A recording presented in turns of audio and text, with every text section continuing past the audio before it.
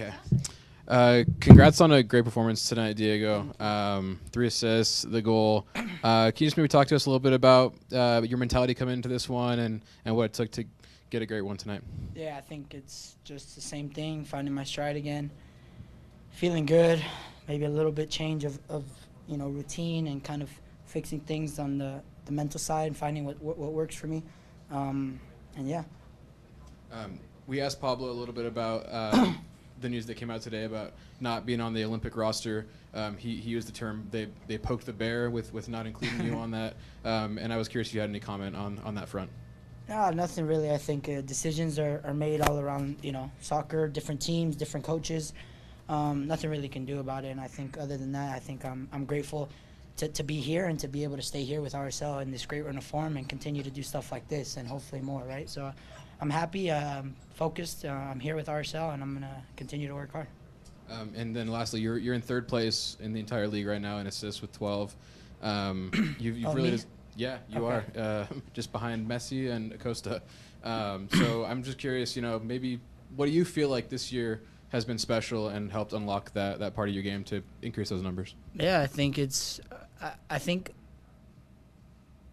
just about finding my stride. I think really it's just I think I've never had things, finding what works for me and routines, and whether it's not a routine, whether it's me just being free.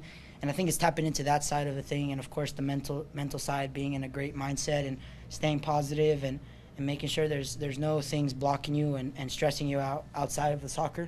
And I think that's definitely helped me, and that's stuff that I'm focusing on and as I'm growing. So I think that's definitely something that's helped me, and of course being unselfish and knowing when to be selfish and when to not be selfish and it's working. I like your shirt, by the way. Thank you. Yep.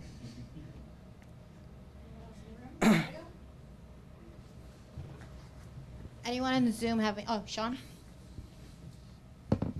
I actually did just want to follow up a little bit with some capital J journalism on the sweater. Yeah.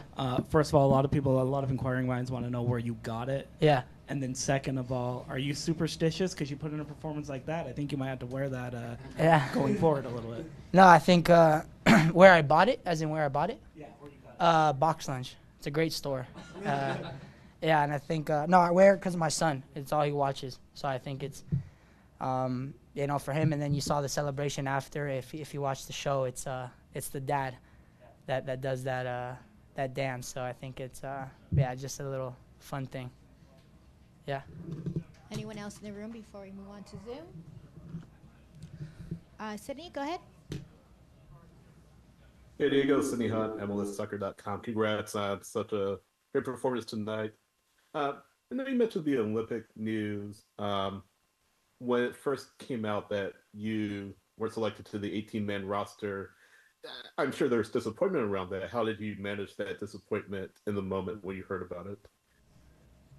I think it's the same disappointment when you get news that you don't want to hear. Everybody deals with it every day, and I think it's just it's just that same feeling, maybe to a different extreme. But I think it's all about how we react to that situation and making the right decision and being able to be grateful here and continue to work here and do stuff like this, like I said, and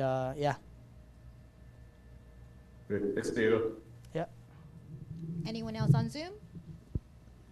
Perfect. Thank you. Thank you, guys. Thank you.